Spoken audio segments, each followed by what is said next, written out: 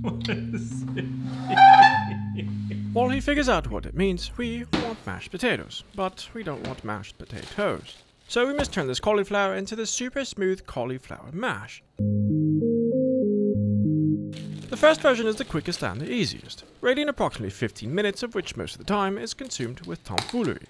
He begins with a quick rinse of the albino broccoli and then proceeds to de-leaf it. The white trunk is severed but not discarded. This section is as edible as the florets. It just needs a bit of a makeover. He slices around the core to remove any leafy parts and removes the bottom section. After it's cleaned up a bit, it's set aside and deconstruction continues. The specimen is cut into bite-sized pieces. However, it is not for consumption, but for even consistency while cooking.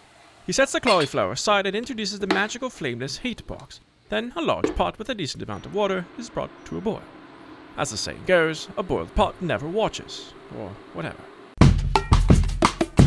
Once the water is boiling, it's time for the cauliflower to enter the hot bath.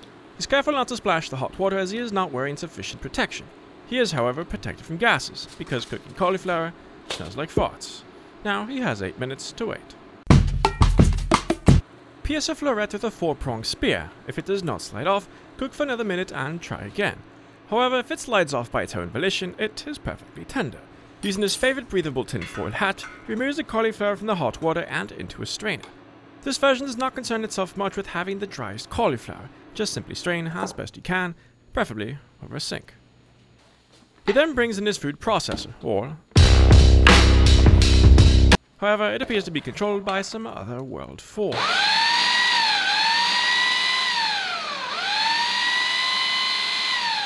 Alarming, but he has no potato masher to perform this process in the traditional manner of the Amish.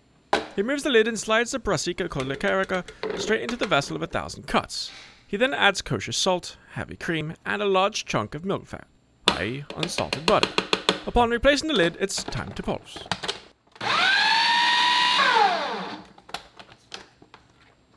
The mash is a bit thick, so he adds more heavy cream, add more butter, and returns to swirling.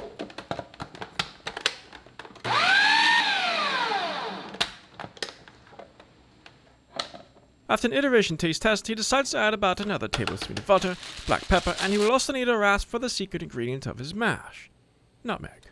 He only needs a tad to bring out the subtle flavors and leave your guests guessing what the secret is. Never, ever tell them. He unseats the vessel and cleans, because... yes. Then it's time to plate the first version. He puts good boogies the mash into a bowl and tops it with a nice knob of butter. You could also add bacon, cheese, parmesan, and all sorts of assortments. However, this cauliflower mash is aimed for quick and delicious, done in 15 minutes. And that's really good. Is really good. But I think we can do better. But first, he needs more cauliflower. That's weird.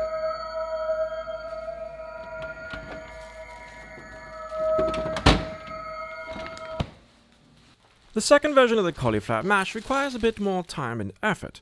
However, it is handsomely rewarded with a super creamy alternative that's a near-perfect match for mashed potatoes. It starts with the same process of rinsing, cutting, and boiling water as the first. Boop! Once the cauliflower enters the pot, he begins preparing for the second half of the dish. For that, he requires some garlic.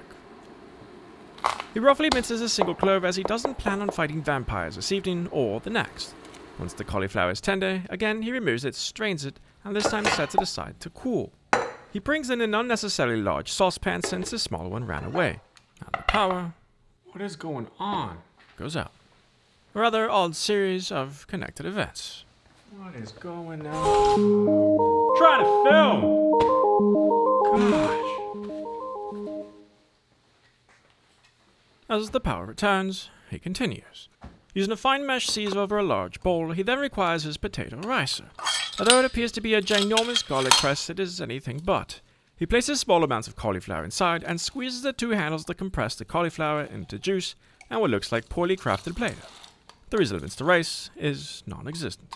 The ricer keeps incredibly fibrous parts out of the rice while making a fine substance. In the saucepan, he adds about 2 tablespoons of unsalted butter over low heat.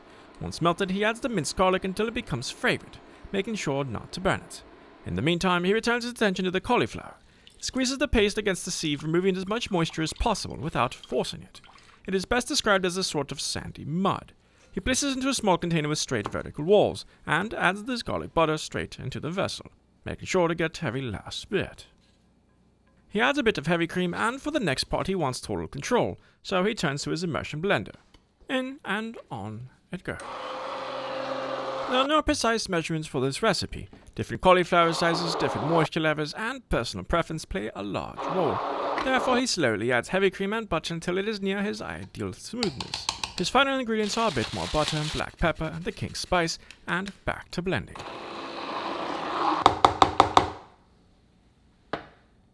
Then it is time for the final taste test.